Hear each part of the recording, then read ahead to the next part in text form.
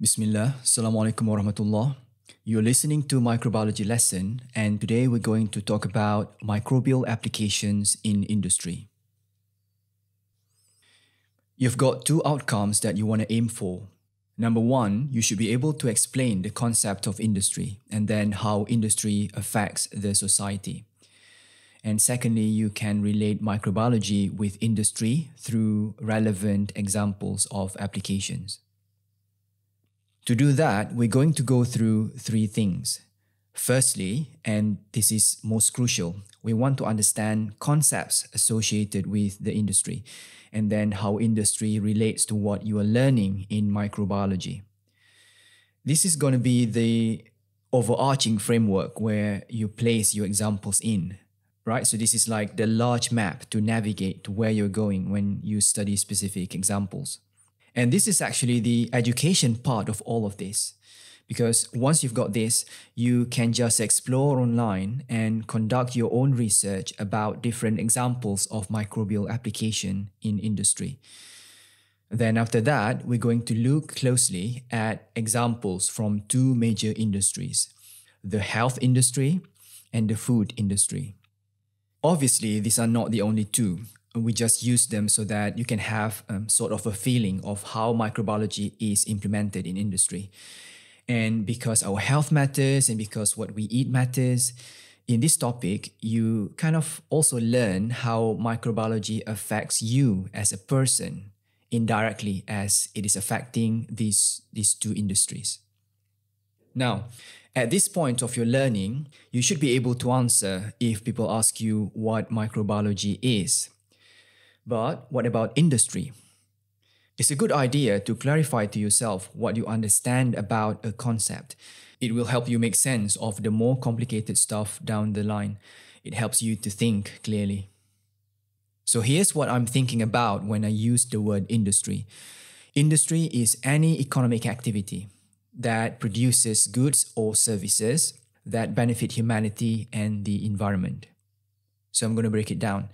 When we think about industry, at the very basic, I want you to think about the external dimension and the internal dimension of it.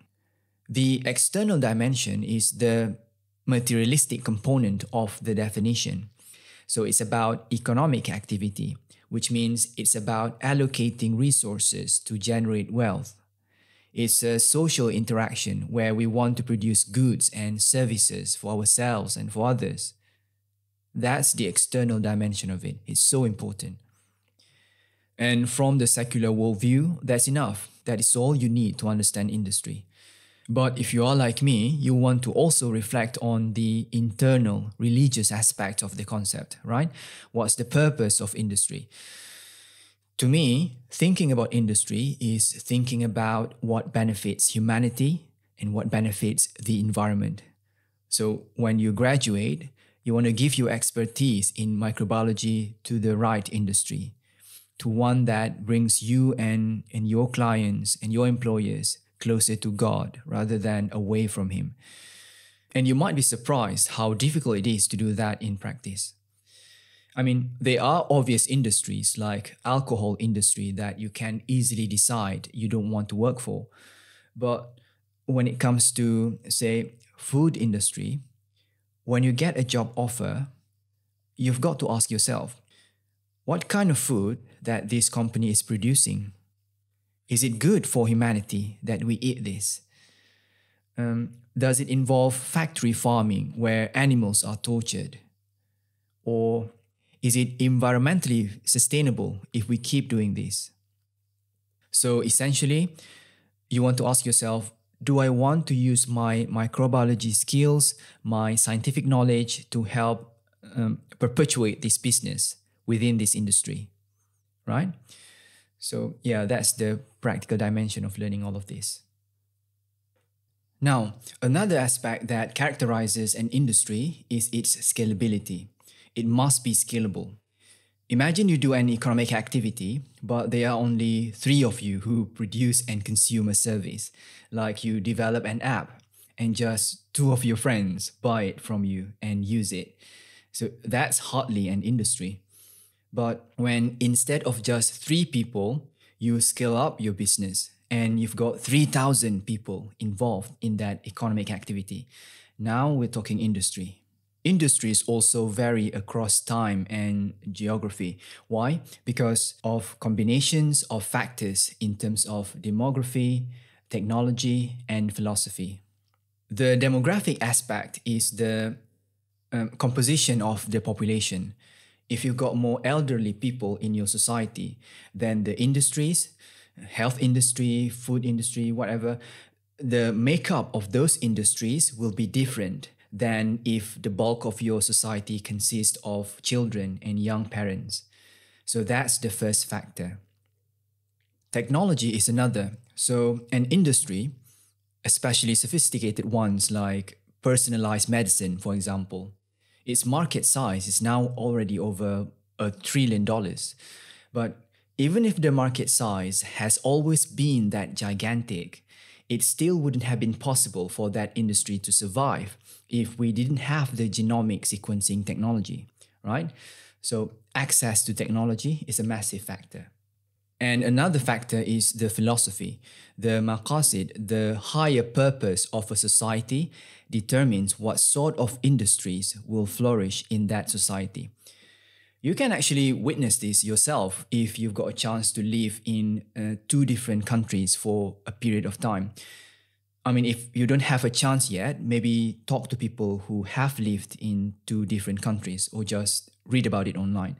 So when you live in a society, think of an industry category, say digital technology or fashion or textile industry, or actually think of food industry because microbiology relates to food a lot.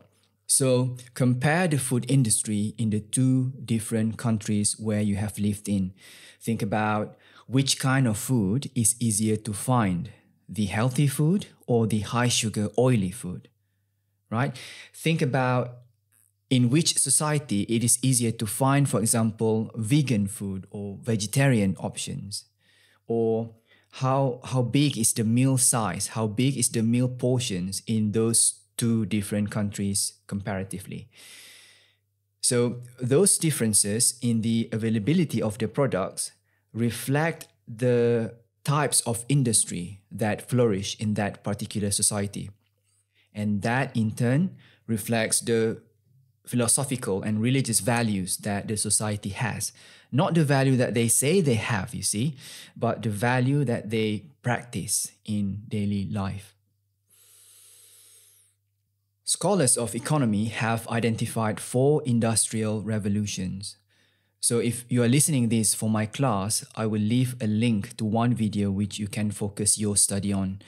But if you're not listening this to prepare for my exam, I would say seek as many videos as you want out there on industrial revolutions. It's so important. It's important for you to be aware of it because it's going to affect your career and your life one way or another.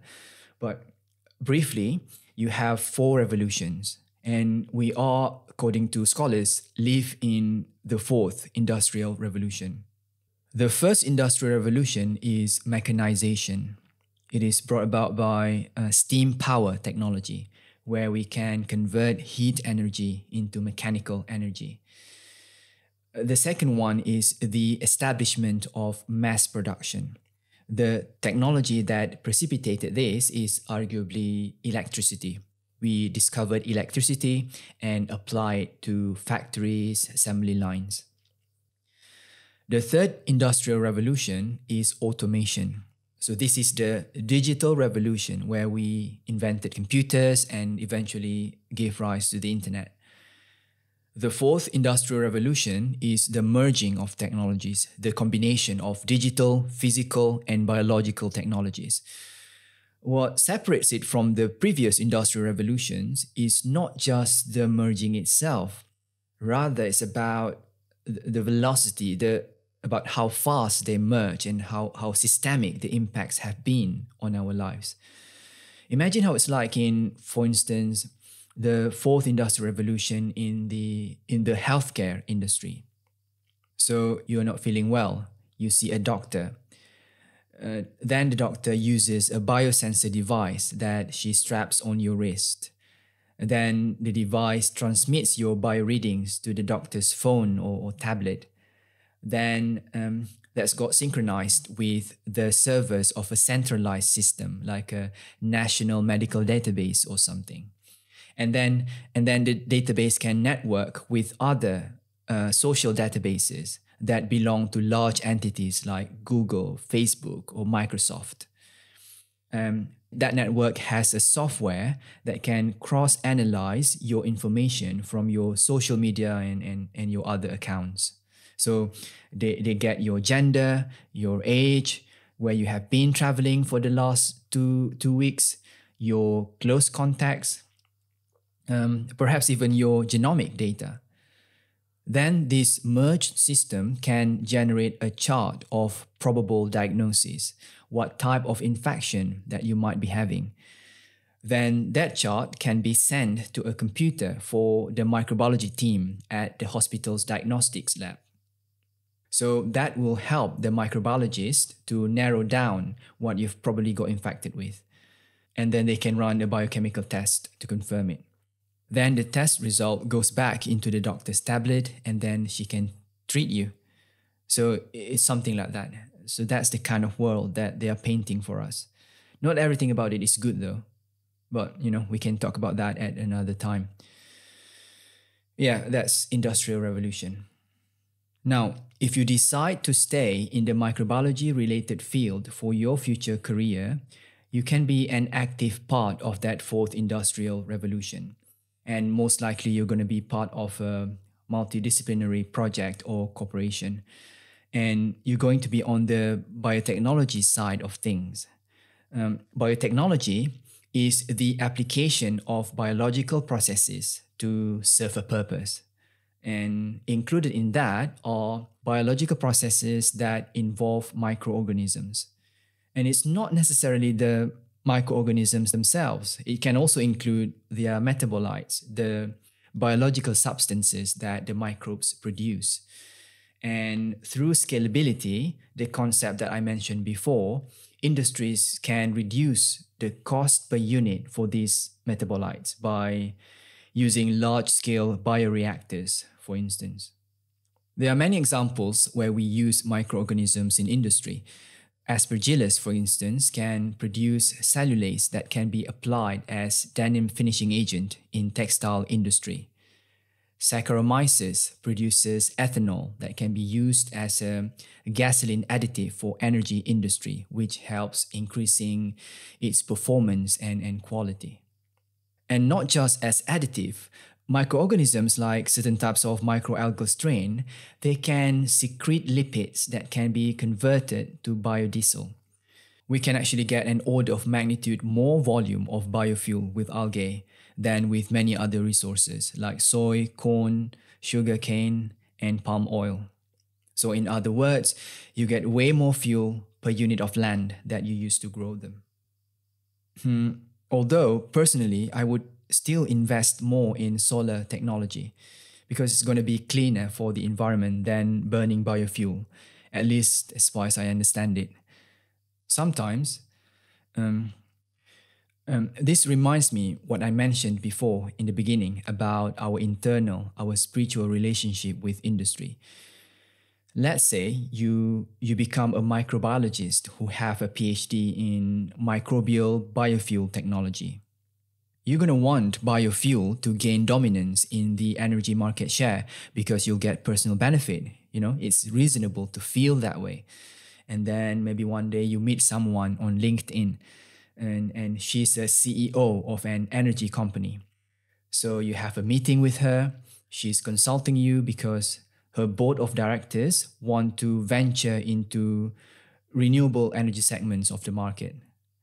And she's asking you, is it better to use microbial fuel or is it better to use solar technology? If it's better to use the biofuel, then they want to hire you as a long-term consultant. So there, in that situation, you have to struggle with your own nafs, with your own ego, about presenting the solar option fairly. Even if that means it's going to set your career back. Even if that means you might lose an opportunity for yourself to get that consulting contract and earn lots of money to take care of your family. You see, it won't be easy. So how you handle that kind of situations in your career later depends more on your relationship with God than with your scientific understanding. Another example of microbial biotech is using microorganisms like Theobacillus for metal extractions from ores. I think it's copper. You can go and double check that. It's a whole engineering field called biohydrometallurgy. You can search keywords like biomining and what else? Bioleaching. So go and read about them. They're quite interesting. I think my cousin told me once that some bacteria can even extract gold as well. Yeah, I just gave you those 3 examples for you to understand and remember for this particular subtopic. But for lifelong learning, you can explore more examples out there. There are loads of other cool examples that I haven't mentioned, like, for instance, we can encode computer data into bacterial DNA. They did that by converting the binary codes into nucleic acid sequences, probably using CRISPR-Cas9 system. I can't remember how they did it. So in the near future, you can have a biologically based computer instead of silicon-based computer. So it's like in Star Trek where you've got biological ships with DNA-based computers on board. And I'm sure you have seen something like that floating around in other sci-fi shows or video games as well. Let me know in the comment or in our forum if you have other examples, because maybe I can share that with other students in the future. All right, I'm going to stop here for now. I will continue in the next episode. Barakallahu li wa lakum. Wassalamu alaikum wa rahmatullah.